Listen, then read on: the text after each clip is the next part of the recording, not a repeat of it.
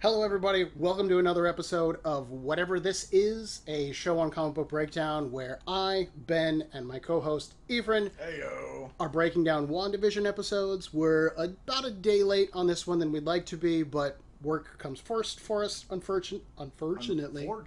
Unfortunately. But we're here now. I just watched the episode last night.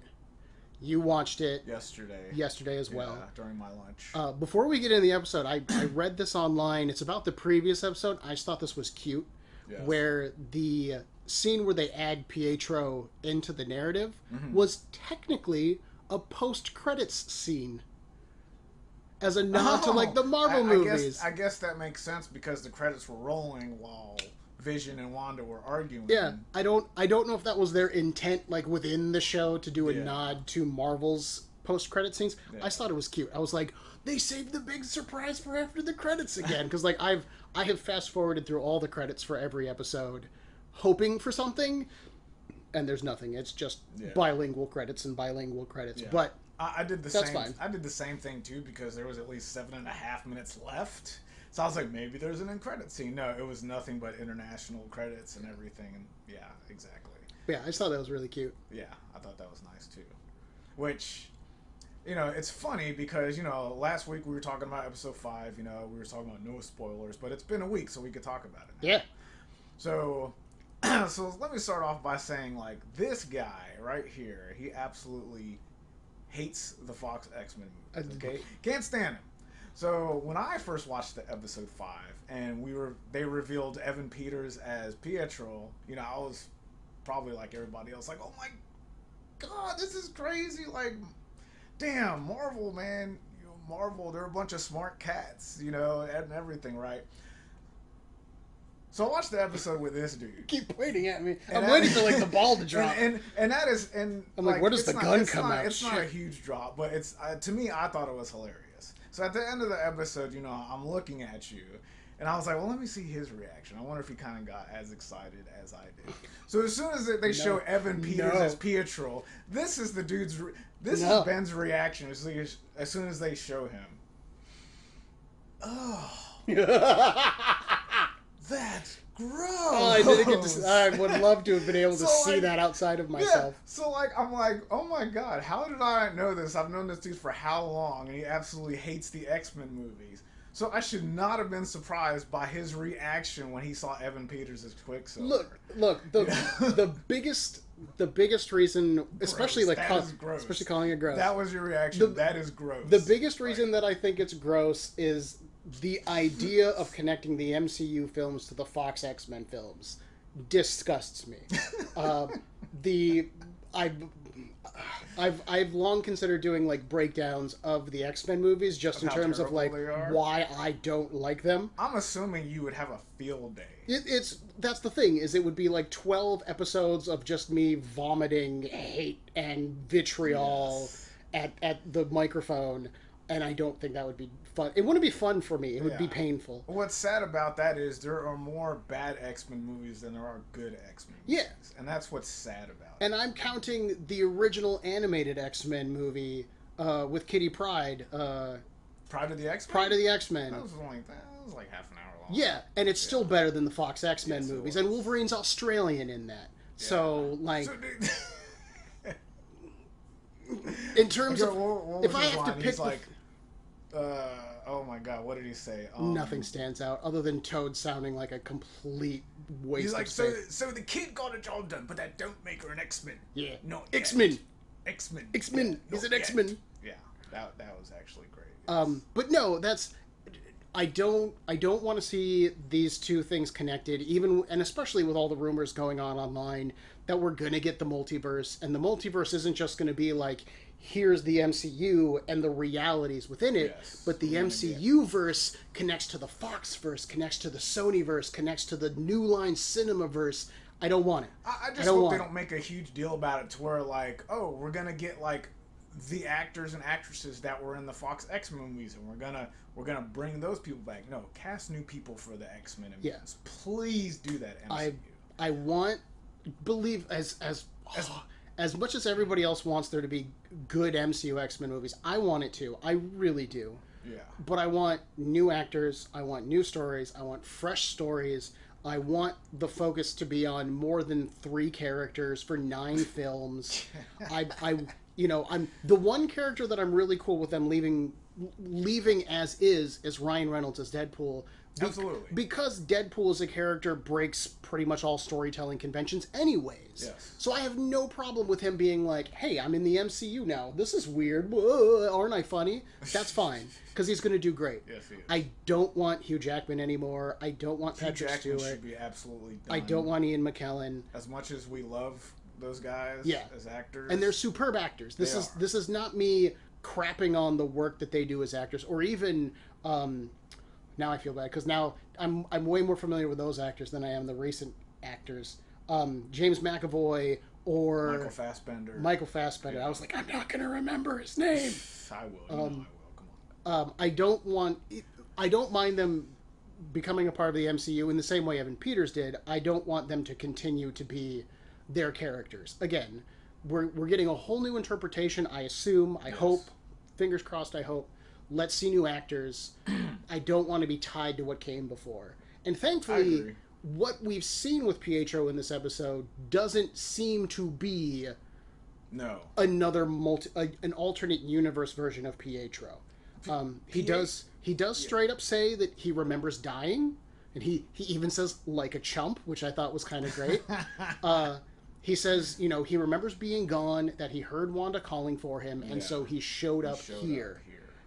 Which, if we still believe that Wanda caused that to happen, I could see literally, sure, maybe this is his soul being transplanted in the body of somebody who lives in the MCU, and then he got brought into the breach, or was put into the breach, or this was done by whoever set all of this up, and I still maintain that somebody set all this up. And in this episode, we even have Wanda admitting she doesn't know how any of this happened. Yeah, when Pietro asked her.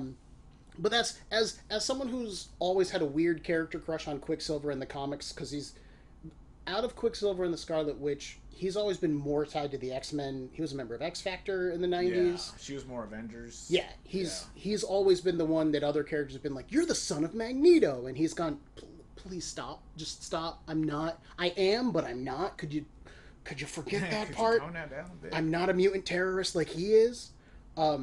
So I've always had a character crush on Pietro, and I was really frustrated that they killed him in Age of Ultron. I like the idea of them bringing him back, because even when we were talking about episode 3, we had brought up, why wouldn't she bring back Pietro if she's creating this happy Pleasantville life? And even he brings up, like, yeah, why wouldn't you bring me back if you were making Utopia, except to be haunted by the tragic history of your past?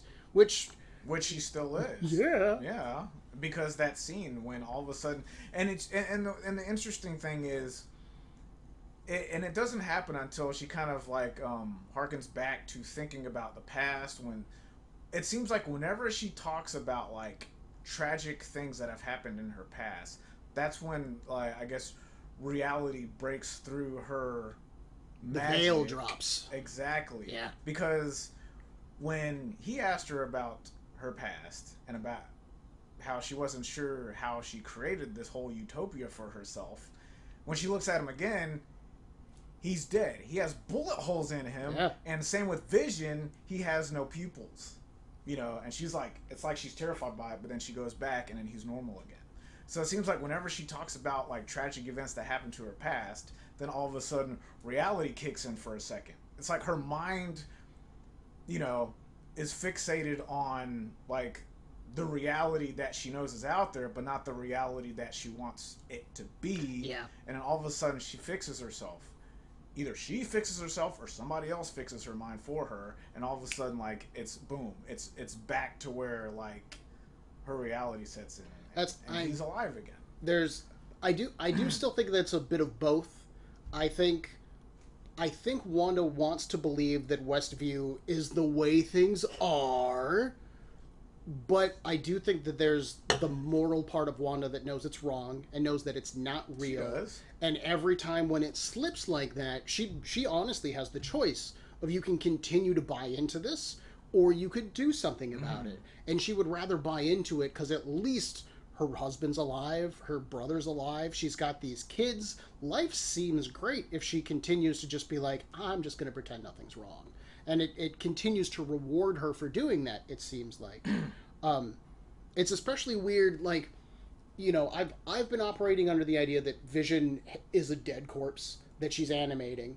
Well, yeah, that explains, you know, when he gets out of the you know, the hex, you know, the energy field, that he starts breaking apart. Well, he starts to break apart, but he doesn't seem to have any of the same injuries that he had when he died. Yeah. So he's not reverting to what he used to be. Well, he doesn't even remember that he's an Avenger. Yeah, which was really cool. Which was really I want to come back to interesting, the too. Agnes moment. Yeah. And that particular moment reaffirmed for me that in episode 5, the statement of everything that's in here is physically real, even if it's not what it used to be. So Vision's body, at least, this tells me that Vision's body has been restored. So if he leaves the field, he's not just going to crumble into a separated corpse with his forehead crushed. Because otherwise, there's an inconsistency there for me. Because the dead Vision that we saw when Wanda saw him was his forehead crushed by Ultron. Or by Thanos, I'm sorry. And then when we saw Pietro, if we were seeing actually dead Pietro, shouldn't he have been... The logic to me would that should have been Taylor Johnson's body. Yeah. Even if all you do is you see him sitting there as a corpse, and then she blinks and it flashes back to Evan Peters' Pietro. That to me would show the inconsistency of this isn't his dead body with a glamour on it. This is something else, and she's seeing... I don't know. What am I trying to say here? I don't know. But it could just be that, like, it's her just, you know, imagining Pietro dead himself. Because even Pietro brings up, your dead husband can't get any deader. Yeah. He acknowledges that he died, and he doesn't know how he's back. Well, plus the times when she's questioning, like, you know, do you remember when we were children, you know, and this happened and that happened, and he was like, oh, you're trying to test me, aren't you? He's all, you're testing me. Yeah, oh, you're testing me, but he never answers the question. Yeah. You know, so Pietro himself knows, not Vision himself had to find out that it was Wanda, but yet Pietro, as soon as he went in there, he already knows that she's doing this. Yeah. Like, how would he know that she herself is doing this? Unless, for some reason, either he knows something or somebody brought him in, and I don't want to say he's like some sort of spy, but you know, it's just interesting that, like, he already knows what's going on. He doesn't mind it. I had the same thought for a couple of reasons. Because one, we've seen that Agnes realizes she's in a TV show from episode 5. When Wanda spoke to Herb in this episode, when things are going wrong and Wanda's kind of like figuring out that Vision lied to her. Is there anything for me you want me to change? Anything you want me to change. Not anything I could do for you, which would be a more like casual, neighborly thing to say. Anything you want me to change to me is that same level of, he knows he's in a show. Yeah, and she even like gives him a glance of weirdness, like. And again, she's still like, why would you say that? Like, I don't understand what your role here is. And now we have Pietro, who really obviously knows that he's in a TV show. Yes. To the point that he knows the role that he's fulfilling. Part of me would argue from a story perspective, these people are working with or for whatever it is that set this up to begin with, and they're facilitating Wanda's delusion to keep her happy. The trade-off there is Pietro's acting more like an agent of chaos and disrupting things. He's not helping to smooth anything over. Yeah. He's pointing out inconsistencies. He's saying, like, he legitimately says, you're handling the moral implications of this really well. And even MCU Pietro, I don't think, would have been that dismissive of that kind of reaction. How is what Wanda is doing to this town any different than Tony Stark dropping a bomb on Sokovia at some point? Like, you're still ruining people's lives. And I couldn't see a reason why whatever force is setting this up would add in an element that's going to cause things to fall apart as much as Pietro's presence has. And that's because he does the scene where he talks to Wanda and he's like, come on, you could tell me, how did you do this? Yeah. Like, it's crazy. And she has no idea. It feels like it almost felt to me like somebody from Sword who got sent in and managed to, like, I don't know, adopt this identity was looking for information to figure out what was going on. Like, who? But then, yeah. How does he have powers? How does he have powers? How would they become specifically Pietro? Because if they did, that would imply they have control over the Hex greater than Wanda does, which would lead me to think that they're whoever's doing this. And if that's the case, wouldn't they know how Wanda did this? Like, why would the person who set this up try to find information about how they set this up? Yes. So that to me just doesn't make sense. Yeah. It throws me for a complete loop. Yeah. In terms of the background plot. It's very interesting that a lot of the people there, they kind of know they're trapped in Wanda's the woman reality. With the tear who was putting up the Halloween decorations. That when Vision visited that part of town, that was so creepy. The woman put it up to decoration with a single tear, and then you see, I guess it was her husband, moving the pumpkin, moving the jack-o'-lantern over and over and over and over. It's almost like it was like literally a dead part of town, figuratively speaking. Well, and it's such a cool way too to frame the episode as a Halloween episode. Yeah. Where that was so creepy. Even without really and no one was moving. Yeah. And that was the thing. Like the moments with Wanda felt genuine and heartfelt, and there was good character, and the kids were fun, and then you get those moments with Vision, and it was legitimately creepy. And it's one of those things to me that's so cool from a storytelling perspective that you don't need body horror, you don't need a murderer on the loose with an axe or a cool soundtrack. Good creepy imagery is good creepy imagery. Yes. And if that's, we know that kids should be running around on Halloween trick-or-treating, and Vision's walking into a part of town where nobody's moving at all. And there was one. There was one part. Okay, so, and I'm going back to episode 5. There was one scene in episode 5 where Vision's like, "Where are the kids in the town? Why are Billy and Tom the only kids?" But then all of a sudden, in episode 6, here are all these kids, and even Pietro's like, "Where are all these kids coming from?" Even Pietro points it out. Where are all these kids at? Where have they been all this time? Just home sleeping in their beds? And even Wanda's looking around going, "Oh, yeah, that's true." Oh. Like, all of a sudden, all these kids out of nowhere. Just came out of nowhere. And the part where Vision turns into himself, and then he flies up, and he's, scrolling around the town, and you see all of the lights, all of the liveliness in one area of the town. And all of a sudden, he scopes to the other part of town, and there's darkness, there's silence, there's nothingness. And then he goes down, and he sees Agnes in the car, just standing there, on the corner of Ellis Avenue, the street. Warren Ellis not, I guess? I don't know. I had the same thought, because Warren Ellis, to the best of my knowledge, has written the Avengers once. In a graphic novel, and that was it. Yeah. I don't believe he's ever told a story with Vision, Wanda, Spectrum. Maybe Spectrum, who's Monica Rambeau. In the comics, she gets light-based superpowers. Monica was a member of Next Wave, which was written by Warren Ellis. It's possible, like a little nod. It could be because it still frustrates me a little bit because I would rather have seen something for Wanda or Vision's creators. Why doesn't Roy Thomas get a nod or something like that? Especially since Warren Ellis got a shout out in Iron Man 3 with President Ellis because of the Extremist plot line. But I had the same thought where I was like, Warren Ellis, maybe. Well, what's interesting is she's just there. She's just stayed silent in her car on the street that Wanda warned Billy and Tommy earlier not to cross. And there's so much other than the stuff that they outright tell us is disturbing about the Agnes scene. The idea of disturbing. Because Vision even asks why are you here? And she's like, I took a wrong turn. And he goes, in the town you grew up in? And even fuck that, in a town where you are doing the bidding of Wanda or the bidding of someone else, what would send you this direction? The one way out. Exactly. Was Agnes subconsciously trying to escape and she just can't now, and so she's frozen? It feels like a plot hole, and I don't feel like the show does plot holes. It's very clearly supposed to be a mystery. No, there's definitely a reason.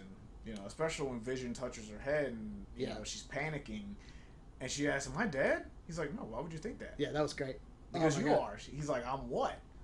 Dead." You're dead. And dead. it's like, "You were an dead. Avenger," and he's dead. like, "What's an Avenger?" Yeah, that was really cool. Yeah, and that was a great. Yeah, and she's like, "Dead." And that was a great. This isn't Vision brought back to life moment. Yeah. This is Vision as like either programmed or built or written by somebody to function in this role, because he doesn't remember life outside of Westview, which is really cool. Again, like the whole idea of her brother showing up. Why would you know him? Like Vision's being reanimated, and it's interesting because Vision's an android, but Pietro was a real person. So what would the differences be, of reanimating Vision as opposed to like Pietro being brought back? That's why I say I think, if anything, I think this is Pietro's soul in somebody else's body. It's possible. Because again, if something's in the hex, it is real matter. So either she is just animating what should be the corpse of Taylor Johnson, which is why I was like, I would flash to that corpse and be like, this is what we're hinting at. This person's literally a zombie being piloted by Wanda. But then when Vision exits the field, the wounds that he takes aren't him reverting to his dead state. It's the field ripping him apart. I think that's more what the red sheen on the field is. It's less... It's one part to keep things from coming in, and another part to keep things from going out. Yeah. And so rather than, since Vision's trying to push through, it just tears him apart instead. Because even though he's being ripped apart, the parts that are being ripped from him are going back into the energy field. Yes. And what what a great, for a dude who's not himself 100% at least. What a great, the Vision is still a hero. I'll fully admit, I don't have a lot of history with the Avengers in the comics, and I've always thought that the Vision was super boring. I get it. It's the robot with a soul, whatever. I don't care. But, never have I cared more than in this interpretation in the MCU. And seeing him as, the one guy who knows something's wrong, even if he doesn't know what it is, and he's willing to die. To lose everything. That's why he was being to help those people. Save these people. That was so cool. It was what a great heroic character moment. Darcy was like, why isn't anybody helping him? Look at him. I thought for sure Darcy's getting shot. When she was like, I'm going to stay behind, guys. I was like, you are being found and you're going to get shot, lady. This does not end well for you. They better not fucking shoot Darcy. And thankfully, this ends in a way different way for her. Yeah. But that's why I told you earlier. I'm wondering what she got turned into because they never showed her. Yeah. Well, and especially something. So she was handcuffed, so I don't know if that's going to have anything to do with the circus. Yeah. It's funny how skateboardist? How it's funny. Maybe. Oh, that could be possible. Oh, maybe she wakes up in a vat of water, oh my god, trying to escape. Oh, that would be crazy, wouldn't it? Jesus.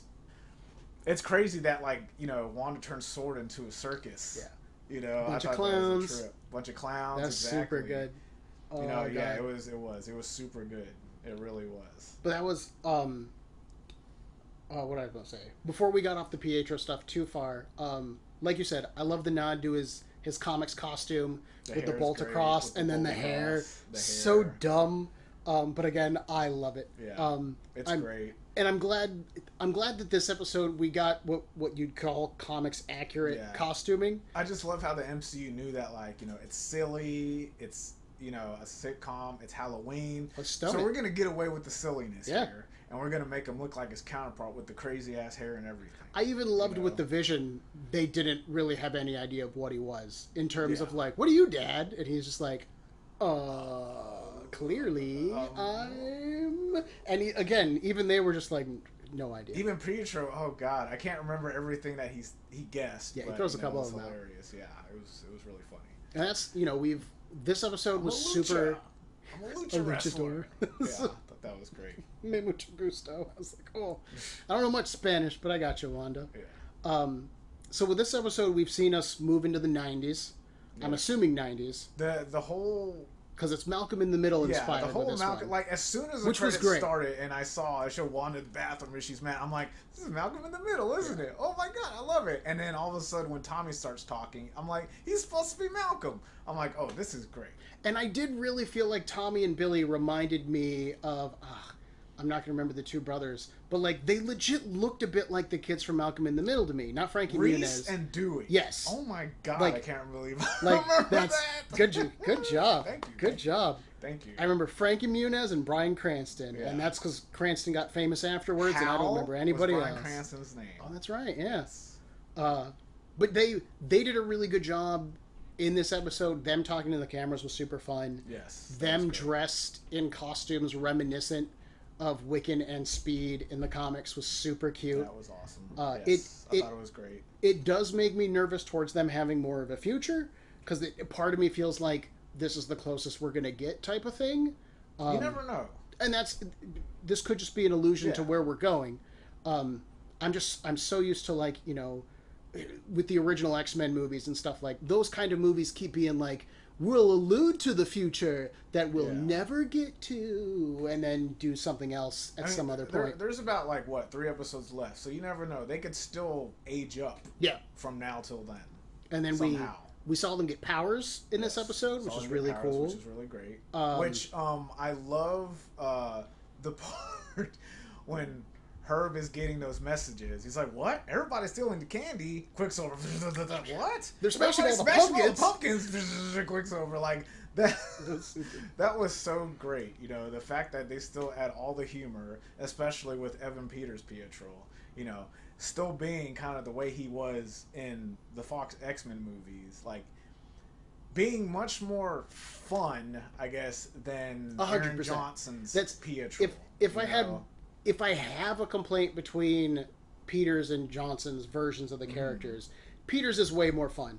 Yes. And fun will always trump accurate in a comic book related movie. Yeah.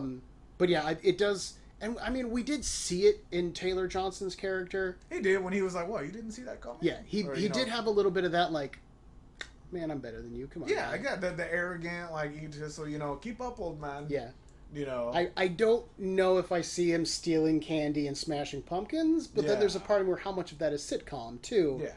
Being forced into this situation, he just has to roll with it. Speaking of which, and you know they put this in there purposely, when Evan Peters says this line and then he leaves and then Wanda goes, "Kick ass." Yeah. Come on. Evan Peters and Aaron Johnson, as everybody knows, were both in Kick Ass. And they both played Quicksilver. So when as soon as she said that, everybody was like, "I see what you did there." Well, and there's also some fun too with the idea of a sitcom. Like, you wouldn't have been able to say "kick-ass" on any of the other previous iterations of the show, assuming it had been on since the 50s. So that's true, with 50s, 60s, 70s, and 80s. It's a cool way to kind of modernize it, as well as going like, this isn't, you know, we're very clearly a different type of show than what it used to be. We can say ass on TV now. Yeah. Whoa, everybody! Whoa, he said ass on TV. Nowadays, they say shit on TV. Whoa, the future's crazy. Yeah, oh my god. So much worse. Terrible. Yeah, exactly. You can curse on TV, but everybody gets butthurt even more, so, you know. That's, so we've reached Malcolm in the Middle. Yes. Which again, which I tend to think of as more of a, like, early 2000s show than a 90s. It kind of was. So I don't know what your next decade jump is. Like, maybe, because I thought, and I told this to you earlier, because it was the 90s, I thought they were kind of going to go in that real world vibe, because that was, like, that was more in line of kind of the top shows in the 90s were real world. So I thought they were going to be like, you know, this is a true story, you know, of a sorceress and an android living with their 2 kids, blah, blah, blah. So I was like, okay, that could have been cool. But, like, I still thought the Malcolm in the Middle thing was great, even though that was more of early 2000s. The only reason I don't think they would have done something like the Real World is Real World was cable TV.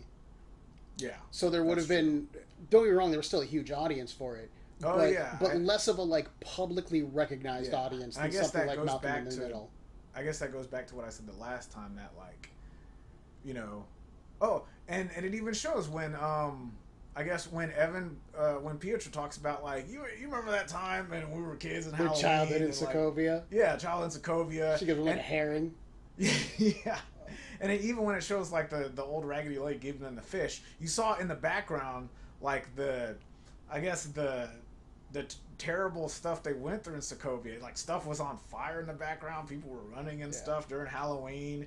And I thought, like, seeing that, I thought back to our last episode when I mentioned that, like, this is possibly the reason why Wanda is thinking about shows like this is the only stuff they had to watch when they were young. And based on their ages, like, I feel like Malcolm in the Middle would have been more of a watch than, like, Bewitched or something. Yeah, exactly. Bewitched and everything. But, like, maybe they only had, like, 5 or 6 channels watching when they were growing up. And one of them was, you know, an old, like, Nick at Night sitcom type of channel. I grew up in rural Ohio. I had 4 channels. Yeah, we had 3, 5, 8, and 64. Period. Yeah, I had like 8 channels when we grew up, and like I said before, you know, we watched like stuff like The Monkees, you know, when we were young. Sure. We were, you know, me and my siblings grew up in the '80s, and we were watching shows back from the '60s and '70s. Sure. We watched the old Adam West Batman, certain things like that, and compared to, I guess, what Wanda and Pietro had growing up, that wasn't bad. So just thinking of that and them having like an old school TV, and having only like, and they're just picking up whatever is being broadcast on Sokovian TV, and they could only watch like Bewitched and the Dick Van Dyke Show and the Brady Bunch and, you know, Malcolm in the Middle, you know, certain things like that. Just growing up, man, weird to think that Malcolm in the Middle's that old. Oh God! Don't get me started. Wow. I would have never expected Bryan Cranston like to become such a high-profile actor. like playing Hal. And I feel bad saying it, but like an actor with like a capital A kind of thing. Like he's not just a dude on TV; he's an actor. Yeah, and it shows how brilliant he is. You know, because Hal was. You know, I watched Malcolm in the Middle a lot, and Hal was always my favorite character because of how much of an idiot he was in the show, but he was hilarious. You know, and it just goes to show like how great Bryan Cranston is as an actor. I saw this online. I didn't make the connection myself because like when they show Wanda and Pietro like in costume, I was like, I don't know what you're supposed to be. Like you don't look like anything. You just look like kids in overcoats. Like I don't know what this is. And somebody else on the MCU group we're part of on Facebook shared an image of braided hair. Black Widow, and then Nick Fury. And it's the same kind of braid on Wanda with red hair. And then Pietro's got like the eye patch is on the wrong eye. And of course he's white, which I almost would say would be almost more of a nod to classic Nick Fury from the comics. And I was like, when they were kids. Yeah. They wouldn't have known about Black Widow or Nick Fury. So is this a nod to something? I don't know. But I thought it was cute if that's the idea. Like, oh, that's so weird. Yeah, I thought that is pretty interesting. There's it almost, I don't know. Something when you had mentioned like the theme of being like she's a sorcerer, the angry continuity nerd first goes, she's not a sorcerer, she manipulates reality. Like she hasn't had training. Like any of the stuff that angry nerd wants to categorize everything, but then this commercial with Yo Magic, the single most disturbing commercial so far. Oh my God! I'm like, this is a little kid, and it's a claymation kid. It's super cute. But you're gonna kill him off just because he can't get the lid open. Well, and that's the thing that confuses me with it. Is like the rest of these have all felt like nods to Wanda's life, and if the idea here is you need magic in order to survive, and without it you'll die. Is that a nod to Vision and Pietro's situation? Is it Wanda's situation? And if that's the case, is the shark a visual metaphor for whoever came to Wanda and went, you need this? That's exactly what I was gonna say when I first saw the commercial. I was thinking like, because it's the MCU, I'm like, what does the shark represent? Who does the shark represent? You give him something and he just takes off. But yet surfs away. You give him the thing that'll help him survive, but yet he doesn't know how to use it. He can't, figuratively get the magic open to use it, so he dies. I can't remember what the quote was at the end. I can't remember it. Because it was Yo Magic, and then something like exactly. And I've noticed that every quote at the end means something. Oh sure. Like the Zemo thing. He'll make time for you. Yeah. Like the Lagos thing. When you have to clean up a mess you accidentally created. And I didn't even pick up on, even when we discussed it. You know, the person uses the paper towels to like wipe up some spilled wine or whatever, and then my brain was like, that's a metaphor for blood on her hands. Oh my god, how did I miss that? How did I miss that? Like, but again, like this is one of the things that I love about really tightly written stories is because you control everything. So if something makes it on screen, you meant for it to get on screen. And for a lot of stuff, it doesn't matter. Like, I don't watch WandaVision and I'm like, the grass is green. What does the green grass mean? Who it could mean? No, it doesn't matter what the grass means. I don't care. But stuff like that, where they're clearly telling you something, that's the kind of stuff that I got Jonesins for. It was just that's so great. Creepy, even in claymation form. Yo, magic. When the kid was just trying to open it, and slowly he starts decomposing. Oh, God. And dying. But yet, even when he's dead and a skeleton, he still has the magic in his hand. Yeah. You know, it's, oh my God. And that's the thing. The shark goes in, here's the magic for you. And then he takes off, and then the kid's like, he can't get the magic open. You know, and it's like what you said. It seems like without magic, like, they can't survive. And maybe that's some sort of metaphor about Pietro and Vision. Well, it's without magic. It's almost a degree, because there's a couple. If you go into it looking for metaphors, you can find them, because the kid's trapped on an island. Wanda's trapped in Westview. Yes. If she leaves, she loses what she's looking at as her life. And she even said that, like, she couldn't remember anything except darkness. Yeah. You know. In her depression and her grief. She was in isolation. Yes. In herself. She said she's never felt more alone yes. than recently. So that island could be a metaphor. Yeah, she is an island unto herself. Yes. Something shows up, goes, you can use magic to make this better, and without the continued sustaining effect of magic, all of this will fall away. And I do think that leads to the idea of, if Wanda doesn't keep doing this, it'll all die. Yeah. Who that metaphor is, I don't know. Classically, we don't have, like, the MCU doesn't have a lot of sharks. Like, you've got maybe not even as like a Namor villain do you have like you have Tiger Shark. Okay, you've got Tiger Shark, who's a half man, half shark. He bites people. Yeah. You get it.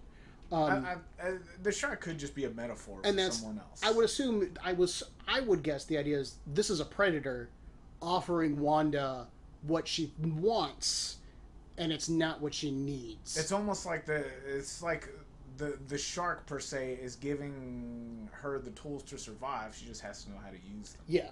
You know? And she's misusing them in Westview. Exactly. And it's it's causing all kinds of chaos. And it's like what they said before in earlier episodes, you know, like her power's never been this. She's never been this strong before. Yeah. You know. And even with Pietro asking, where'd you get like the power to do this? And her going, I don't remember. I don't remember. But then all of a sudden, like a couple minutes later, she uses that power to expand Westview. You know, in desperation because Vision is dying. And it makes me wonder, like, either she does want Vision to stay alive because she loves Vision, or she needs Vision to be alive to continue this. Yeah. Well, I think she emotionally needs Vision to be alive because life isn't worth living without him type of deal. Like, this is the degree to which her grief has driven her. Yeah. There is no life without him. And I'm wondering that. When did she get that dark? Because at the end of Endgame, did she just say that to Clint to kind of make them feel better about, you know, the events that transpired? Sure.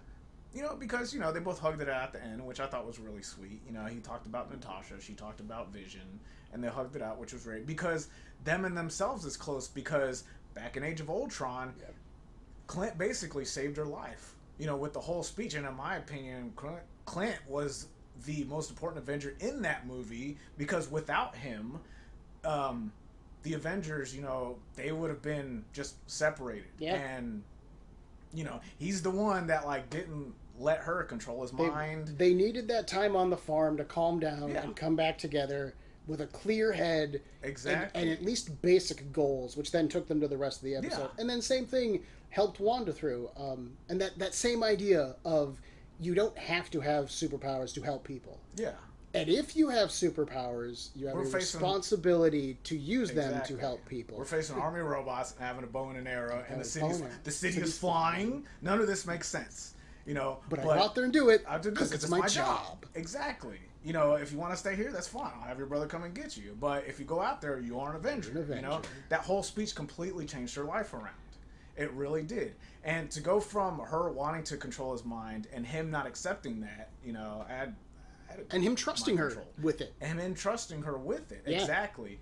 And going from there to at the end of Endgame and them, you know, like hugging it out, knowing that, like, without his... Oh, even in Civil War, he's the one that rescued her from being, you know, trapped in there. So Clint is, you know, whether we know it or not, Clint was a huge part of Wanda's life. A huge part of Wanda's life. And without that speech, without, you know, getting her out, without them talking, like, Wanda wouldn't have been the person she was. And that to me is like my counter argument. Because I keep doing the same thing where I'm like, when did Wanda get, like, so morally bankrupt that she was like, I'll just brainwash a town of people? Yeah, and that's where I was kind of going to go. And that's the trade-off I keep coming back to, is that moment with Hayward where he's like, she and her brother let themselves be experimented on by Nazis to become super weapons so they could kill people. These Pietro and Wanda weren't good people to begin with. They chose to become better, but how much do you have to lose before you're willing to let that go? It's because they suffered such a tragedy on the hands of, I guess, Tony Stark, because you know, both of their parents died. Well, and look at all the terrible stuff. Wanda lost her brother. She lost her country. She lost the man that she loved. You know, next to Thor, she had the most tragic kind of story. The most immediate. MCU. You're just going to keep losing everything you care about. Exactly. Yeah. So I definitely have the same thing of, like, we from a narrative standpoint, we always expect our heroes to be paragons. We want everybody to be Steve Rogers in Civil War. When Nick Fury's like, you know, we could save S.H.I.E.L.D. And he goes, no. There is no saving it. It's rotten to the core. We destroy it. Rebuild. Sorry, Winter Soldier. Like, that's what we want our heroes to be. But not everyone's like that. Yeah, exactly. And Wanda hit that moment of, you could choose not to do this, or you could do this. And she went, why not me? Why can't I have things better? And she goes for it. It's like somebody came up to her, because it's almost like deep down inside her, she was feeling that terrible grief. But at the same time, it's almost like, okay, as hard as it might be, maybe I'm able to live with this. I don't know. But it's almost like someone came up to her and gave her some sort of proposition. Yeah. I mean, she had to have been so deep in that darkness of isolation that whoever came up to her was like... surfboarding shark. A surfboarding shark came up to Wanda, manipulated the shit out of her, manipulated the absolute ass out of her to be like, you know, I can help you bring back Vision. Yeah. You know, I can do all this shit for you. I mean, that must have been a hell of a pitch for Wanda to go through all this and entrapping people in her own type of false reality. Because she to me still doesn't feel actively cognizant of the fact that she's controlling everyone. This is also why she keeps seeing dead Vision, and she saw dead Pietro. Yeah. I think she's willing to believe otherwise. Again, I don't think she's actively making that decision. So I keep going, again, back and forth on is she a morally bankrupt demoness? Or is she a victim whose grief was manipulated by someone else? And typically in comic books, you lean towards the victim because that gives you an out. Because then you can be like, guess what, kids? It was Dr. Doom the whole time. And Wanda's actually a good person. Don't worry about it. It's almost like sleepwalking through a dream, and then all of a sudden, when some sort of tragedy hits, waking up to a nightmare, and then recovering yourself and going back to that. Yes, and you just want to go back to the dream. You just want to go back to the dream. I just want a good night's sleep. Yeah, not even exactly. Worry about I just want a good night's sleep. Yeah. You know, I don't want a waking nightmare. I just want to go back. Phone.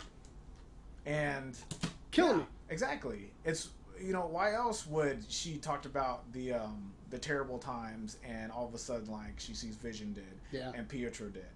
You know, that's not what she wants. But as in fact, that's the reality that we live in. But she never wants to live that reality again. Yeah. And somebody manipulated the hell out of her into thinking, I can make this shit disappear if you just work with me. Who that person is still up in the air. It's still up in the air. But it's not without its consequences to where this person is like, okay, I'm manipulating Wanda, which is I'm taking advantage of her because I know the tragedy that she suffered. At the same time, I know how powerful she is, and we both believe only somebody as powerful, if not even more powerful, can manipulate Wanda into believing this, that I can bring back Vision, and somehow your brother came back. Well, even more for me, more than manipulating her, because God, this just feels like you could manipulate Wanda mentally. Well, I just say manipulate real quick because if Zemo wanted to set this up, I think someone like Baron Zemo could have done this. He's intelligent enough, he's cunning enough, he's charming enough. He orchestrated the downfall of the Avengers. You could get an intelligent enough person to do this. The things that get me with this are she's overpowered from where we last saw her. This isn't just I tricked you into this. This is I gave you the power to do this, and in doing so tricked you into the rest of these conditions. Yes. Which I would the Zemo thing, I would make a counter argument as to say the reason why Zemo set that up is because he wanted revenge. Oh, 1,000%. Whoever's setting this up for Wanda wants something in return. I'm not saying this is Zemo. Right, I'm just saying I Wanda know. could be manipulated. Right. Yeah. Exactly. But I know this is serving a purpose for the person who set this whole thing up, because they want something and they know they can't get it without Wanda's powers. Which to that point, I want to say I really think Marvel is just screwing with us at this point with Agnes. With Agnes. Yeah, with Agnes. Because she dressed Halloween. She was a witch. She was a witch. Exactly. And everybody thinks she's Agatha Harkness. And she even has that moment where she starts laughing and she's doing the perfect witch laugh. God. Yeah, but we see her freed from Wanda's spell, and it would if Agnes was Agatha Harkness and she had been sent here with a purpose. I feel like that's the moment you go, Vision, you're a superhero. You can save me. This is my name. This is why I'm here. This is what I was trying to do, and Wanda brainwashed me. Let's get on it. Let's fix this stuff. But she doesn't. She just seems like a scared victim who's on the same ride as the rest of them, just with a different layer of sitcom programming than the rest of the town gets, because she's a character as opposed to a background element. I think Marvel's just going we know you want it to be Agatha. I do believe that. Yeah. Screws. And that's the thing too, though. I think yes, they're doing that, but at the same time, I still think it might be a little misleading. Yeah, and that's possible. I'm just saying the small stuff, the opening credits when it's Malcolm in the middle.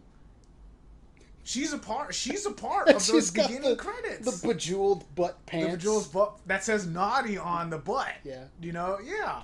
So, but that's the thing.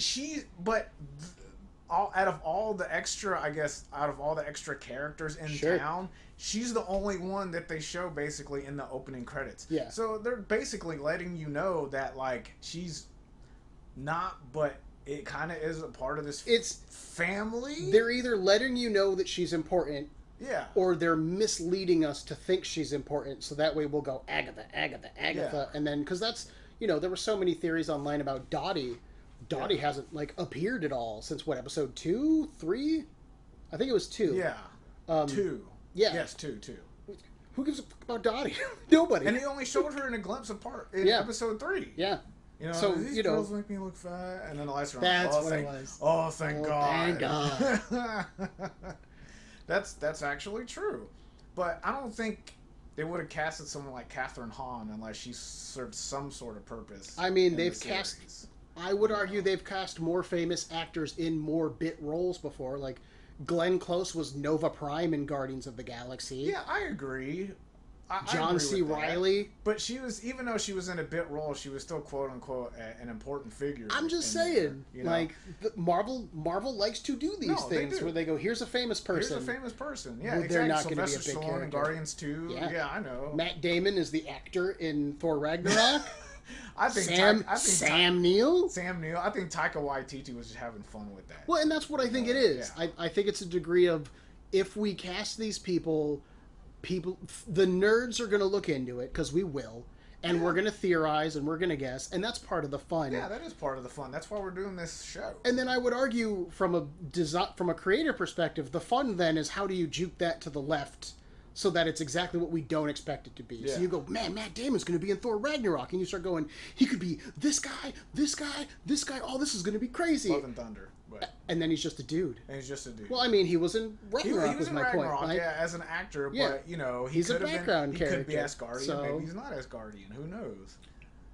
Just a good old space actor. Yeah, exactly. So that's again, Asgardian Matt Damon. Would they cast her? Would they cast Catherine Hahn in a bit role? If anybody's going to do it, I think Marvel's going to do it. Marvel possibly as a distract. But again, WandaVision is setting so much of our expectations for the Disney Plus shows that who knows. To those ends, so we've hit our 15-minute mark, or the 45-minute mark. So we're getting Jesus already. Yeah, we're 52 minutes. Oh, shit. So I want to bring up the real world stuff, because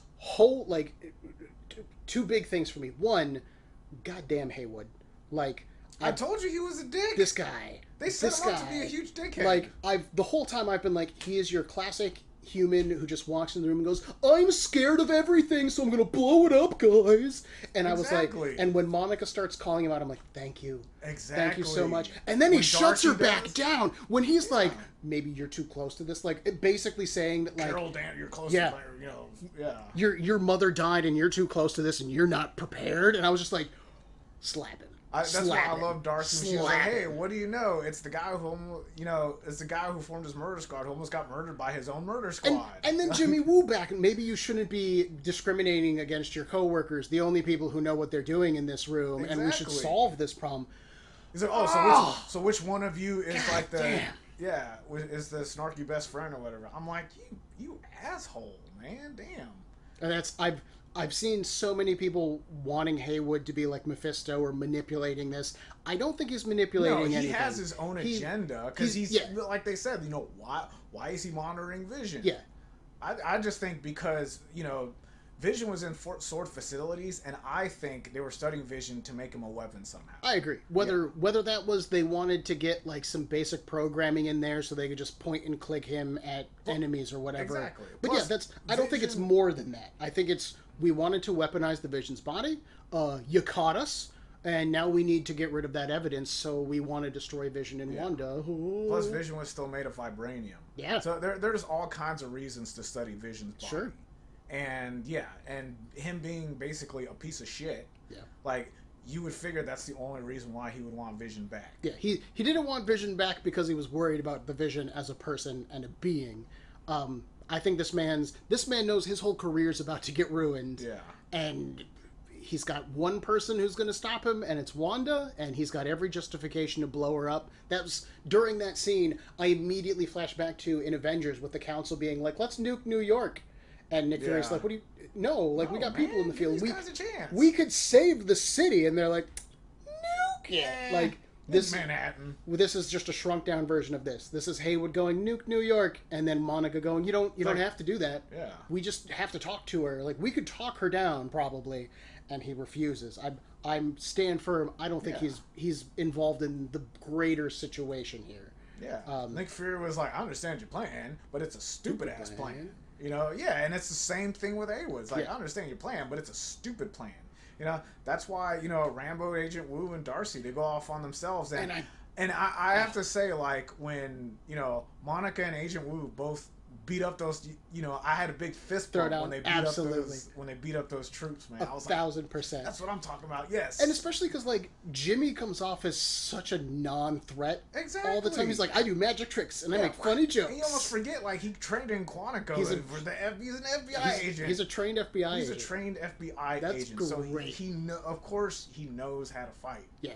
And seeing that, you're like, yeah, he's an FBI agent. Why wouldn't he learn how to fight? It's that same kind of idea of with S.H.I.E.L.D. agents being competent at their job, watching Agents of S.H.I.E.L.D. and May is one of the best fighters in the show, and you're like, You would have to be, because you're going to be fighting Nazis and supervillains and robot men and cyborgs and whatever. Like, yeah, you'd have to be pretty decent. Like, that was really cool to see us reminded of that. Yeah, that was excellent. And I would still like to bring up from the last episode that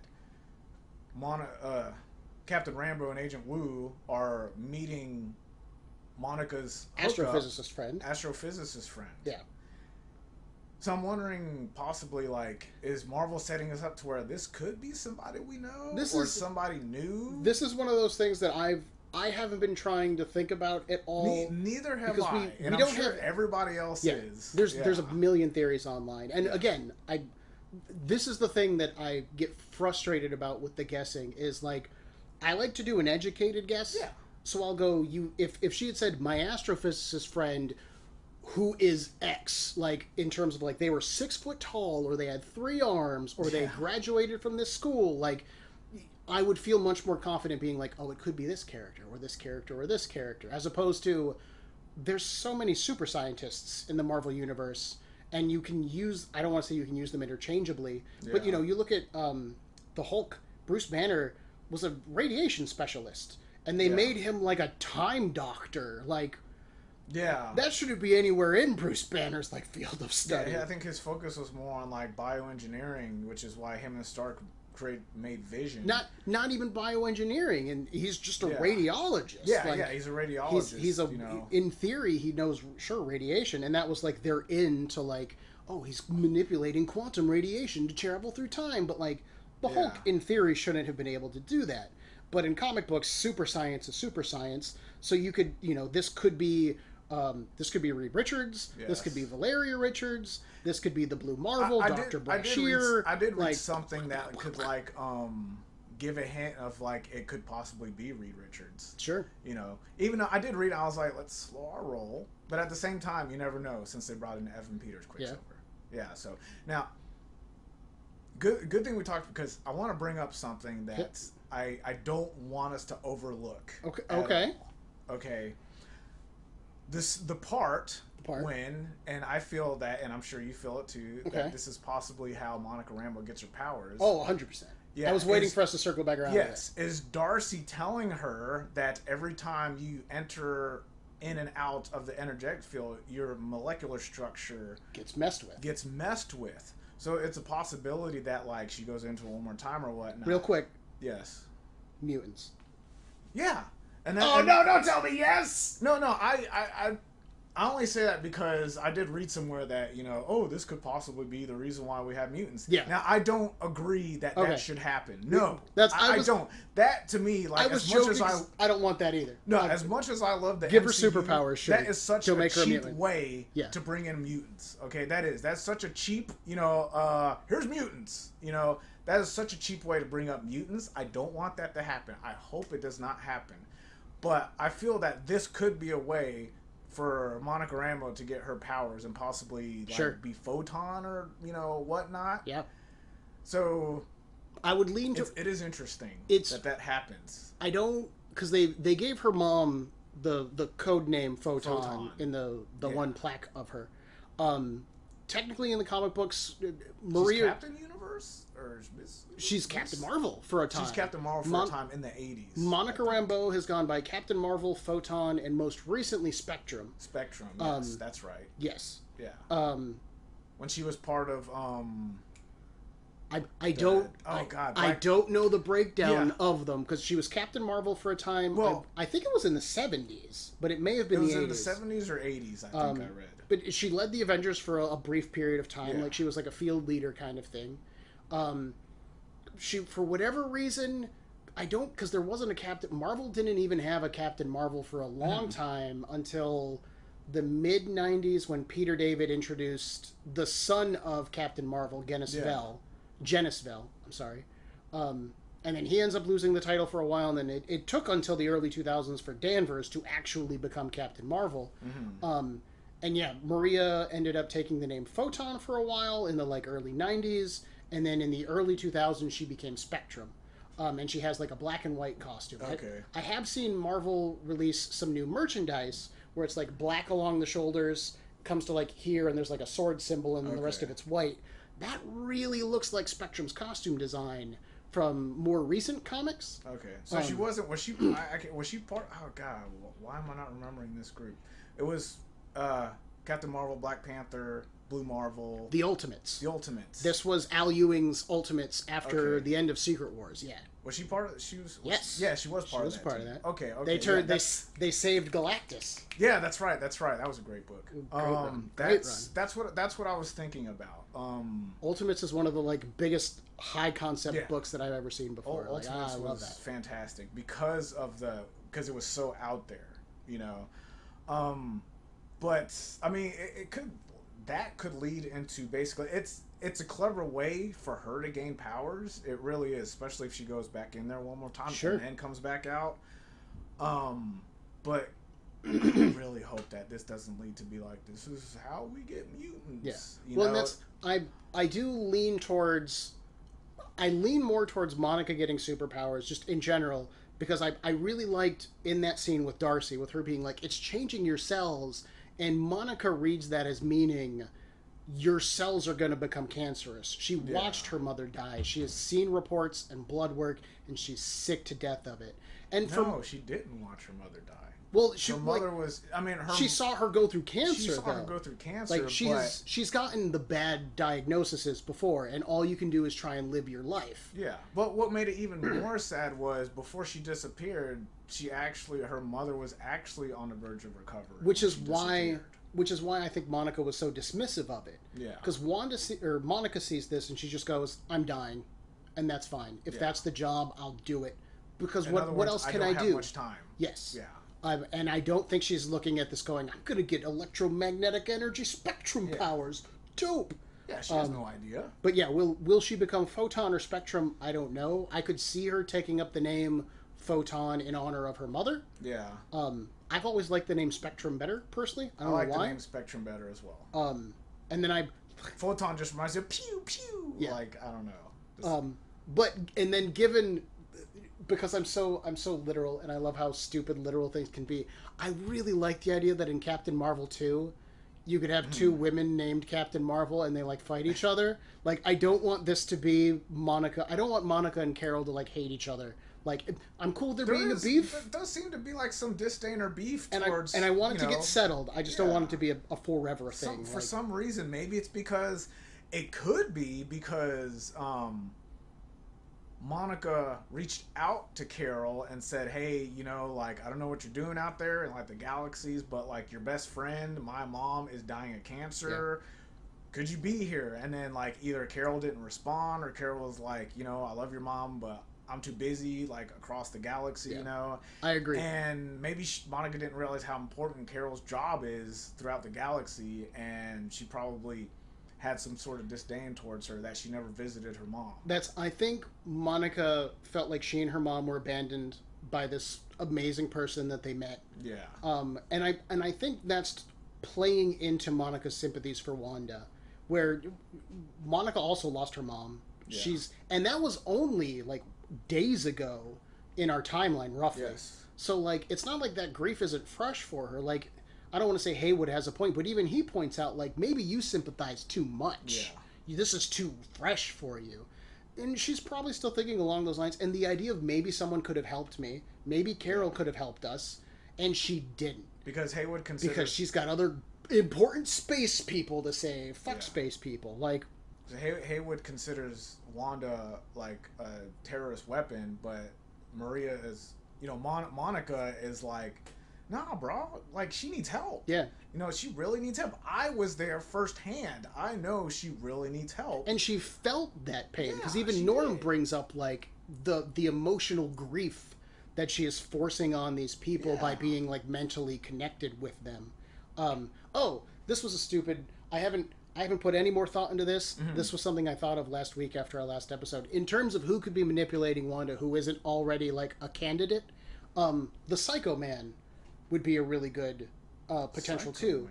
The Psycho Man was a supervillain from the Microverse, the quantum realm in the MCU, who grows and shrinks. But his main thing is he has a device that, like, he controls people's emotions. So like he would show up and be like, everyone's gonna be angry, and a mob would start fighting, and then he'd like rob a bank or whatever, and then the Avengers or Fantastic Four would show up and punch him in the face, and like they would typically have to overcome their fears or anger or sadness. Yeah. So in terms of somebody amplifying Wanda's emotions and broadcasting them to a whole town and being able to control people, Psycho Man could get to that level. It's possible. And we know that the quantum realm's going to be more involved thanks to Ant-Man 3.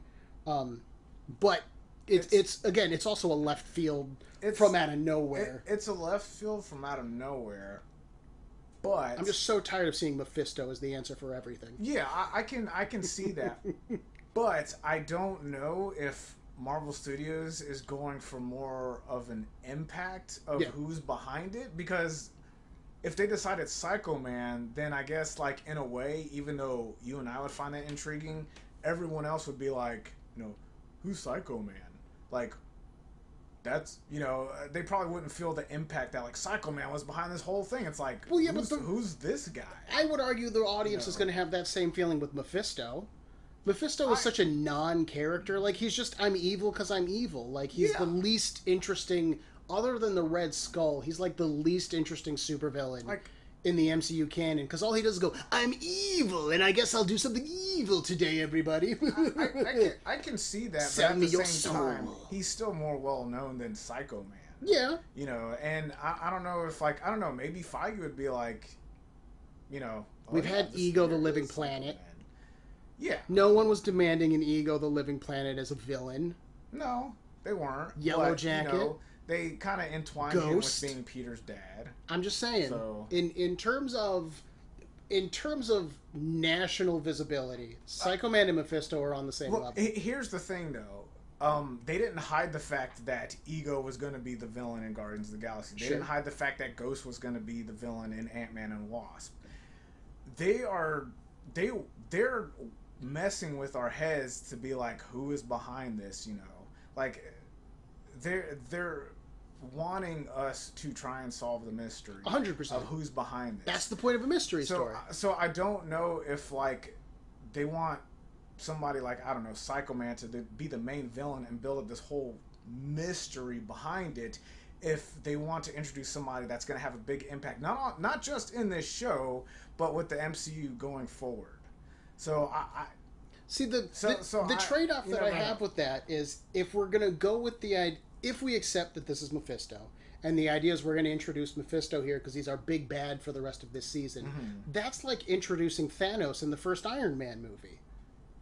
That's so, like, not what Marvel does. Like, Marvel introduces small ideas and then builds them up big. Like, I would see the introduction of Psycho Man as a way to draw the audience more into the quantum realm, which draws you more into the multiverse, which draws you more into whatever else we're going to face. It is the rest of the season. That is what it's about. Because I'm not against Mephisto. I do think, as little evidence as we have, Mephisto's the best thing I've seen suggested so far. But, I would say that not because, like, I know you said Mephisto doesn't do much in the comics, but, like, in the original comics of WandaVision, his life essence was in the twins. Yeah. I don't know if they're still going to go with that. There's two great Mephisto stories. And one of them is him fucking with Wanda, which took 20 years for Marvel to do anything with, so I would argue it's a little hard to say this is one of his greats. And then two, he tricked Johnny Blaze into becoming Ghost Rider. Check, that's it. That's all Mephisto does. So if like, the idea that people keep coming at me going like, Mephisto's the big bad, and I'm like, Mephisto's as important to the Marvel Universe structure as, like, I don't know, the Nasty Boys are to the X-Men. Like, they don't do anything. Like, I could also go with that and say, okay, you say that it took 20 years for Mephisto to kind of mess with Wanda. But at the same time, I could also be like, well, it took Bucky 50 years to go from Bucky to the Winter Soldier. 100%. And the MCU did that in 2 movies. 100%. But that's the trick with the movies, is they take these things that weren't important and they make them important. So if they were going to do Psycho Man, this is a good way to go, wow, Psycho Man went from being a piece of shit to, like, a legitimate threat kind of thing. Like, same thing with Purple Man in the Jessica Jones show. Purple Man in the comics was a joke. Yeah. Like, for decades he was a joke. And they made him relevant. And Bendis made one good story using him, and they did a whole Netflix season based around that. And I'll fully admit, it's one of the best pieces of MCU show I've seen. He was a great villain. And plus, there was, I told you about Avengers Earth Mightiest Heroes. There was an episode involving the Purple Man as the main villain. Oh, yeah? And and it was great because the setup was I can't remember who the main hero was, but they woke up in a time where like all the Avengers were basically villains, and Tony Stark kind of ruled the planet and made his own technology. But it turns out that Purple Man was behind the whole thing. Sure. And he manipulated all the Avengers. And it was a great episode. That's cool. Yeah. But I mean, it's possible like they could set up Psycho Man to be the villain, but then at the same time maybe he's working for someone. And that's possible. So that's possible too. Especially it depends how much you restructure, because you could have that Psycho Man is a minion of Kang, who we know is going to show up later on down the line. Kang is a time traveler. Depending how you look at it, time travel is the same thing as traveling through alternate realities. Introducing Kang in the next Ant-Man and Wasp movie, that's very interesting. Yeah. And that's another, like, to our very point of this doesn't make sense, like, Kang is not one of Ant-Man's bad guys. No, he's not. That's why it's so interesting. Look at all. Out of all the movies you can introduce him in, like... Ant-Man and Wasp, but that means, like, somehow he's going to serve a purpose somehow. Yeah. It's called Quantumania. Yeah. So they're obviously going to travel through the quantum realm. Yeah. You know, all these movies are going to coincide with Doctor Strange. That's what they say. Doctor Strange is the nucleus for all these movies. You almost just named the porn parody of Coctor Strange, so... Don't steal my idea. Damn it, that was accidental. I'm not going to wait 2 years down the line when Doctor Strange and the Multiverse of Madness comes out, and all of a sudden you're going to see, like, Coctor Strange. I'm sure somebody already did it. Yeah. The multiverse of, masturbation is, I don't know. Yeah, you can do it. Like, yeah. But I don't know. It's the fun part of all of this is I don't know, and you could you could restructure it in such a way that Ant-Man, or not Ant-Man, but you could restructure it in such a way that the Psycho Man is a minion of Kang, who sent him back in time to manipulate Wanda like this to cause events that will lead to Kang. Like, that's the trick with writing a Kang story, is you're not just writing what he did now, you have to write what he did 50 years ago that is going to affect now, and what is he doing now that's going to affect 20 years in the future, because that's when he was a teenager, and just... It can go super big or super small. What's going to happen now that's going to cause him to come back in time? Yeah. Somehow. Why now? Out of all the points in time. Exactly. What's going to happen? Like, is something going to happen in Ant-Man and Wasp? Is something going to happen in this series where Wanda's going to do something bad, and it's going to affect not just this timeline in reality, but like his timeline in the future? Sure. Like, as we all know, it's the MCU. We have to think of all these, like, different types of conclusions, because it's not just movies anymore. It's shows now. Yeah. It's series. You can say, Agents of S.H.I.E.L.D. was, part of blah, blah, blah. But that wasn't Marvel Studios, okay? That was ABC making their own show to let you guys know this kind of takes place in continuity with the movies. And I'll argue they did the best they could. They did the best they could. Given that they had different creative teams, different corporate structures behind them, different filming schedules. They did the best they could to integrate Agents of S.H.I.E.L.D. into the rest of it.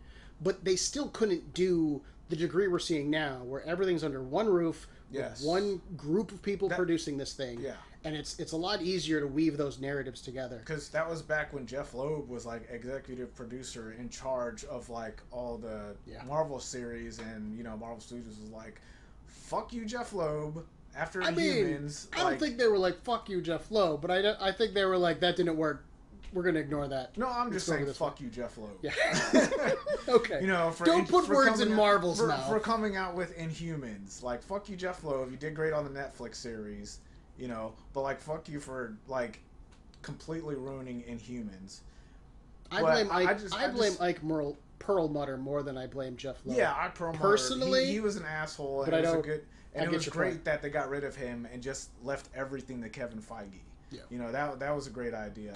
And so we've been brought to these series, and now the series are more intoned to the movies. And like I told you earlier, I love that they're giving these characters, even though we do love them, they were basically secondary characters in the movies, but now they're front and center. Yeah. And it makes their character development so much better, so much more interesting. Like you mentioned earlier, Paul Bettany is the Vision. Like, we all knew he was a great actor, but like the Vision, was automaton. The Vision was such a boring character. The comics that when they were like, he's going to be an Age of Ultron, I was like, I don't care. That's fine. Exactly. It's like, okay, he's cool. He can lift Mjolnir, whatever. He's going to be the difference because he was in part of the Ultron storyline. But in this, he's such a good character. Every episode, I like him more and more. I really do. That's why when he was tearing apart, we knew he wasn't technically going to die, but at the same time, like, I was like Darcy. I'm like, no, Vision. Well, I still think this ends with him dead, personally. Yeah. So, like, more than likely, there was definitely a moment for me where, like, out of everyone here, one person will die to save this town, and it would be the Vision, emotionally. Paul Bettany did say, like, the ending of WandaVision will shock people. Oh, I hope it's... I don't want to say I hope that it's a sad shock, but, like, I don't want him dead. If they're going to kill him off, I could see them happening. I could see them doing it here. Yeah. I mean, it's gonna suck that, like, once we get to the end of WandaVision, and if it ends on such a huge cliffhanger that we don't know the next time we're going to be introduced in this story. Is it going to be introduced into Doctor Strange? And if it is, like, how many times are they going to delay it? And this is something I discussed with one of my coworkers, because Doctor Strange doesn't come out for what, like 2 more years? Because it's 2021 now. I would say possibly later next year. Yeah, and that's assuming it gets released on time. Get delayed again. Yes. And so there's definitely a part of me where, like, will your audience be willing to watch a TV show, wait almost 2 years to see the movie that then follows up on those plot lines so that you can watch another TV show to go watch another movie, to watch another movie, to watch, like, we've never seen that kind of interaction in your audience before. And even in comic books, like, if you introduced a plot line in, like, 1 year and then you waited 2 years to follow up on it, I'd call you crazy. Like, your book's canceled by the time you hit year 2. Like, no way are you going to have time to follow up on that. I mean, they really entrust us as fans to, like, have patience. And a lot of people couldn't get past 1 episode of WandaVision. So technically 2 because, 1 and 2 premiered at the same time. So the idea that you're going to trust us to watch all of this show and watch Black Widow and Eternals and Bucky and Falcon and Loki, and then maybe we get Doctor Strange as a follow-up, seems so far away. So that's, I've discussed before, I see this ending and then, the idea of, does Doctor Strange show up at the end and then we wait 1.5 years? That seems like a bad idea. But I don't know. Like, again, Marvel's done it before where they're like, Peter Parker will return in Spider-Man. I mean, it's showing Doctor Strange showing up at the end could be a possibility because what he says in Infinity War to Tony Stark, when Stark is like, what is your special thing, like making, like, animal, balloon animals and shit, and Doctor Strange is like, protecting your reality, douchebag. Yeah. Well, guess what Wanda's doing? She's fucking with reality. Yeah. So, you never know. It could be, and that could lead into the multiverse of madness. Sure. But, with the delay, the MCU, they had to change up what movies are being released because it was supposed to be Black Widow and then Eternals. Just release it! But now it's Black Widow and then Shang-Chi. Just release the movie!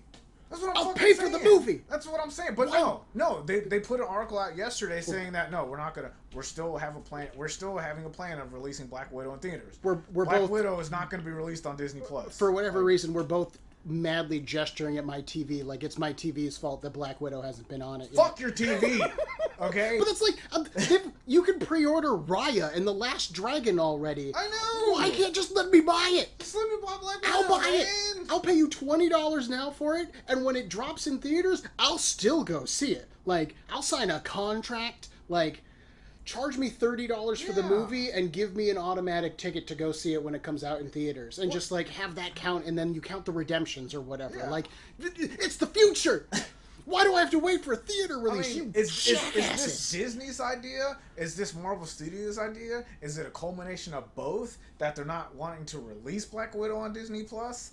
Like, are they thinking like, no, we want to wait because we still believe that we're going to make money when it releases in the theater? They want this to be The Rock's cheat day. They've been starving us for a Marvel movie for like 2 years, and then they're going to be like, guess what? It's in theaters, and they expect everyone to go see it 10 times on opening weekend.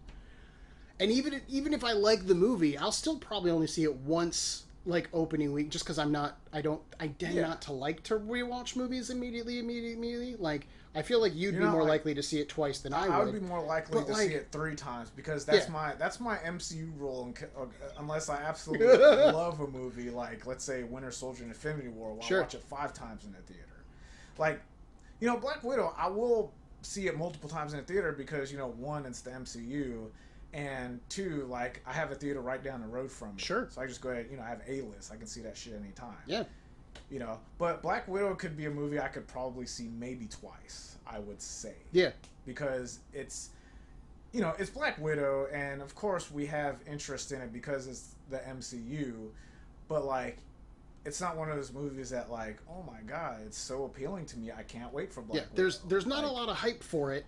Yeah, and we know it's 2 years past release date. Like it's getting there. And the more Marvel stuff that gets released without it, the more we're moving past it already. Yeah, like, exactly. At what point, from a storytelling perspective, is Black Widow gonna become the New Mutants of Fox's X-Men movies? And then it comes out and everybody goes, "Man, it wasn't that bad," which just means it's the least worst out of a bunch of bad movies. But like, I know Fox had their own reasons about delaying New Mutants. Like, we know that, like, it's because of the pandemic that they keep delaying Black Widow and everything, You've got a streaming service. Well, you have a streaming service that you're giving Marvel Studios series on. Yeah. Okay? And you emphasize on that.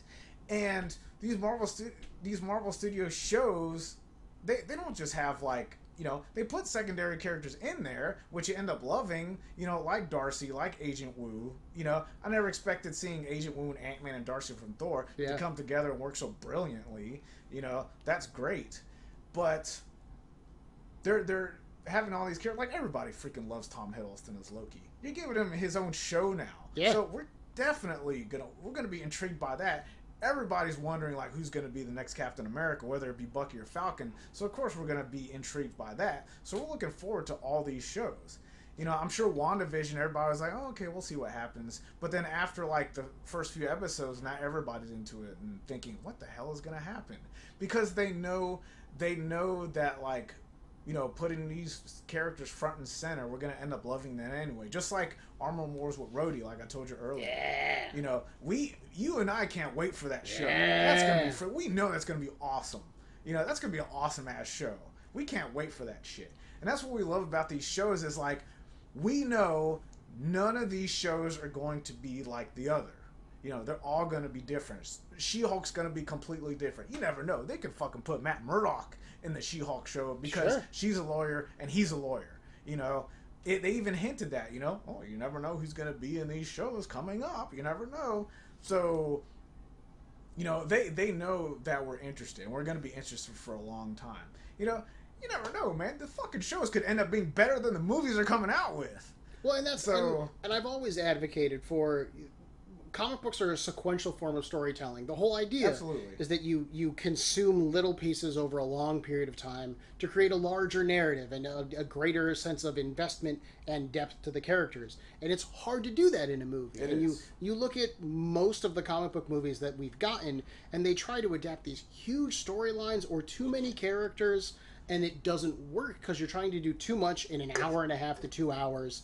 And you start to get past 2 hours, and I'll fully admit, like, Infinity War and Endgame, the biggest concerns was the size of the cast. Yes. And could you tell a story with 20-ish characters and have it work and be emotional? And to Marvel's credit, I think they did, but it's a lot easier to tell. Even Endgame was more of an original story. As opposed to an adaptation of anything. It was a officially licensed Marvel fanfic. Yes. But I argue that the idea of, like, a Disney Plus show, these limited series kind of runs, make more sense to me in terms, again, of same kind of things. You can get into greater character depth. Yes. You can explore more of the world. There are ideas and concepts that aren't going to sell in a movie theater that maybe you could sell on a TV show a lot better. So again, investing in the Disney Plus stuff just makes sense to me from a storytelling perspective more than a financial perspective.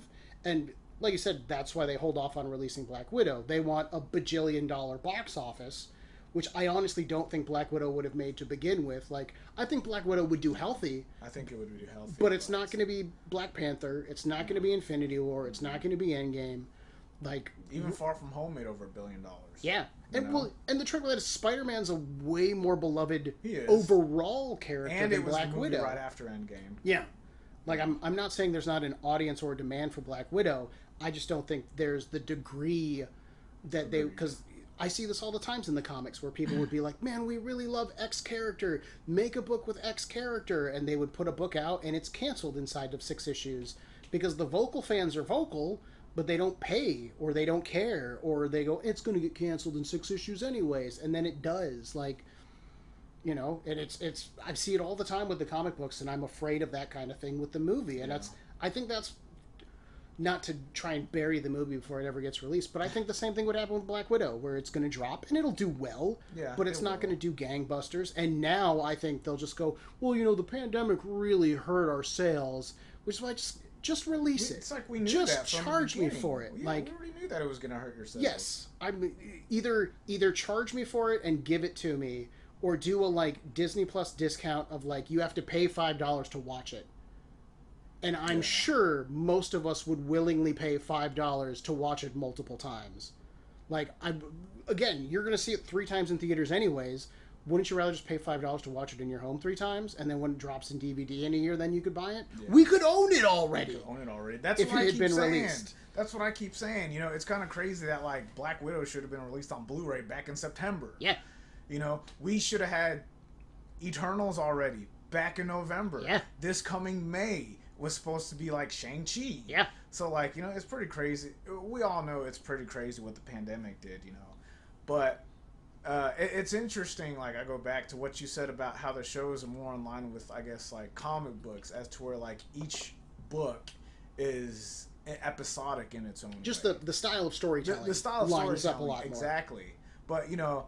And I also think it's a good way at the same time for Marvel to kind of reflect the characters they use in the show with more of their comic counterpart. Because I think back to the end of the Loki trailer when he's all dressed in like the presidential suit and gear. Vote Loki. And vote Loki. And the first thing you and I thought of was like, he looks exactly like he did in the cover of the comic. Yeah. Like it's brilliant, you know, when they show him like, oh, expect. It's like he looks exactly like. He's still got like the horns on and the nice pinstripe suit with the buttons and everything. He looked exactly like his comic counterpart. 100%. You know? And it was great. Me and you loved that, and it's almost like Marvel Studios knows that as well. Well, and it's because you could get away with something like that for a half-hour to 40-minute TV show. Exactly. That couldn't be Loki's costume for a 2-hour-long movie of him manipulating Thor trying to take over the galaxy or whatever. Yes. And exactly. Same kind of thing with all of the changes that we've seen in WandaVision,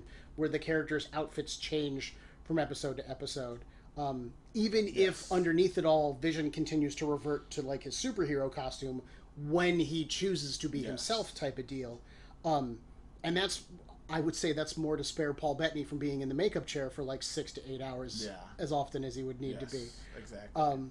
But yeah, it just frustrates me that we have a delivery vehicle for Black Widow that maybe you're not going to make $1 million, but you'll make money. Yeah. And they're just sitting there going, no. It feels like a bully like pinning you down, and they're like holding your wallet above your face and just going, you want your wallet back? You want your wallet back? You can't have it. It's right here. Just take it. Thanks for just the lunch take money, chumps. Yeah, and it just, I'm willing to give you the money. Yeah. You just have to give me the thing I want. I'll give you the money. I just going back to the show, you brought up Vision and everything, you know, and this happened back in episode 5 too.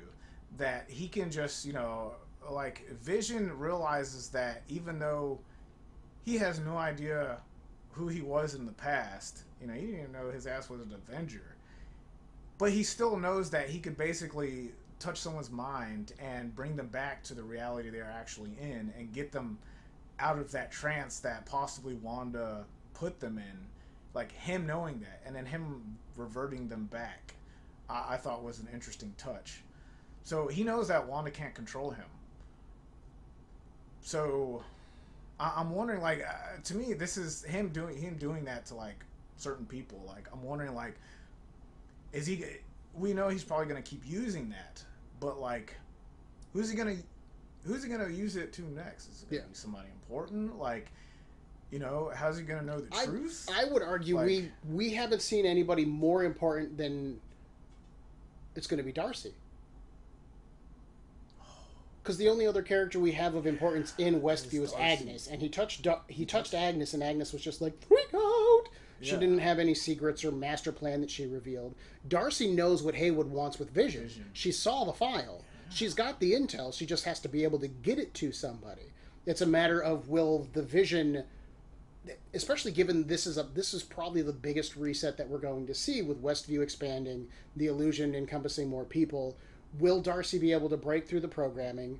Will Monica or Jimmy be able to break through the programming to contact Darcy inside of the field? Will they go inside the field to maybe rescue Darcy if their astrophysicist friend has a way in? Or because Monica is she still wants to go back in. Yeah, well, Monica's dead set on getting in there and resolving the situation somehow. So I could see her getting a suit from somebody and then going inside, and that becomes like her costume for like the rest of Photon Splash Spectrum. Because Vision was right there where basically Darcy was handcuffed. Yeah, assuming Wanda doesn't just reset everything and Vision's back at the house and we're starting the next episode. Yeah, exactly. I could, if from a narrative standpoint, she's the only person left who knows anything more than anybody involved, other than maybe Pietro or Wanda herself. And I don't see that confrontation happening now. If Wanda's our big villain for the show, then Vision's our hero. Vision would have to confront her in episodes 8 or 9, or maybe the secret episode 10 I keep hearing about online, which I don't know if that's a thing. Rumors. Really? I did not read that. There was I didn't read the article because I'm not worried about. I'm going to watch whatever they release, so I don't worry about it. But I think CBR had an article that they may have filmed a secret episode 10. We'll see. I don't personally think it's likely because I feel like it makes more sense to have a break week between WandaVision and then Bucky and Falcon. And then Bucky and Falcon, And I believe it's legitimately a week. Falcon and Winter Soldier. Yeah. Whatever. Well, whatever. Yeah, I know. Yeah, and Baby Yoda's name's Grogu. No one gives a shit. He's still Baby Yoda. Like, as mom call him Grogu, I'm gonna call him Grogu. But I understand. Yeah. Yes. That's the it's fine. Right. But that's the only other person that he would have to use that on to gain any new insight into their situation would be Darcy. Yes. And it's just a matter of what is she going to be. That's actually good. Yeah. And hey, what do you know? That's something else that we kind of came up with. I love that, like, I was literally getting to the point where I was going to say, okay, we've been ranting about Black Widow for like 20 minutes, let's wrap this up. That's why I went back to I was like, okay, then, as interesting as this is, this could be actually saved for something else. And then our last, like, 2 minutes is just like, oh, this is what the next episode's going to be. Yeah, that's what I was saying. I was like, okay, I think now we need to go... quest. I think now we need to go back to this series. Well, that's, I think it's time to call it, because we're at an hour and a half. But I am glad, because I wanted to go back, because I thought of that when you mentioned Vision. What a way to come back around clutch. Thank you. Thank you. I appreciate that. And we came up with something else with that. Yeah, so... Boom. We were going way off track, and then at the last second, we come right back in before the finish line. Just That's why I was like, hold on, let's go back. Let's turn around here. Let's go back to WandaVision. Let's talk about something before we decide to end it. He'll do that to Darcy. Darcy will be like, this is what's really going on. You need to do something about it. Monica will go back into the Hex. She'll be confronting Wanda going, you need to stop this. And then Vision will show up and you'll have this, I don't want to call it a fight because I don't think we're going to get too physical with it. No. But I think it'll be a showdown between... It's going to be tragic. Yes. Somehow. It'll be Monica going, I know this hurts, but you are hurting more people doing this. You're doing to them what was done to you, and Vision will be there going, you can't keep doing this as well. Even just let me die and let everything else resolve, and then we'll get to hopefully a happy ending. Because we'll see. I don't think so, because he loves Wanda, but at the same time, he knows that he could possibly be the only one that can stop her. Yeah. I mean, he tells her as much at the end of episode 5. He's like, I'm the only thing you can't control. Can I? You have to stop this. Yeah. He's... Because that's the thing. Just real quick, at the beginning of episode 6, he was like, oh, I'm part of the neighborhood watch. And he wasn't reset as he has been either. Exactly. Between episodes. Yes. He wasn't reset. He still knew something was up. I'm going to go out because I'm part of the neighborhood watch. But in turn, no, it was him investigating and tricking Wanda into believing, I'm Ryder's Reign again. No, he wasn't Ryder's Reign. He's trying to find everything. He's investigating to what's going on. And, like, the more he dives into it, like, the more it stinks. Yeah. Basically, Awesome. Okay, we're gonna wrap this up here then, because like I said, we're running pretty long. Yes. Thank you guys for joining us again. Thank you guys. I hope you had a good time listening to this. We always do. If you sat through that Black Widow rant, props to you. Props to you. Literally, like as we were talking about it, I was like, I might just edit this bit out. This is going a long. This is going a long time. That's why I came back to WandaVision. I was like, we're losing track. I'm like, we're kind of divvying out to our actual subject. Circle the horses. Circle, yeah. So I'm kind of glad. I'm glad I came back to WandaVision because we came up with something else. Yeah, and before we get off track again, thank you, Efrain, for joining me. Thank you, folks, for joining us on this. Thank you, guys. Again, guys. Thanks for the support. We know it's a stepping stone, but like, thank you so much, friends and family, for supporting this. Yes. And hopefully, this is just the beginning. And we'll see you guys next week with another episode of whatever this is.